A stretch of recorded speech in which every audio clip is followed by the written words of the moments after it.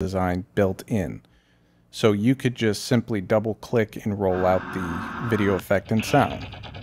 So if I were to double click here, just add this to my timeline, you're going to see that I have a default set of video and sound design.